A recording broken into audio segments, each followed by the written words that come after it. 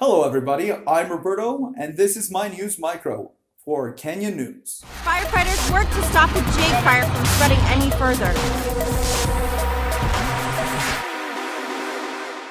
A special treat for essential workers as a flyover of Los Angeles County both on Thursday the 14th and the 15th of May, so keep your eyes open. An insider told us that Henry Mayo hospitals are having major layoffs because people are too worried about going to the hospital during these trying times. That same insider told us that 70 to 75% of those hospital beds are empty.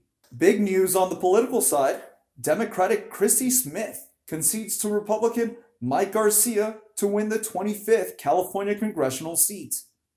Congratulations, Representative Mike Garcia. Parents teaching during this quarantine are finding out that they might have to keep teaching for another semester. Some are saying, teachers lied, it is not a pleasure to have my child in class. Where are we during this pandemic?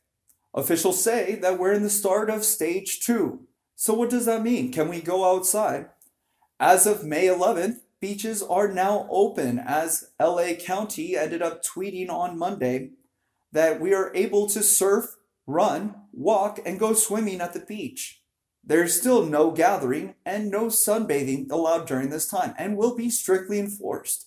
So if you're like me getting that cabin fever, time to go on that run. Again, this is Roberto with Kenya News, and thank you for watching.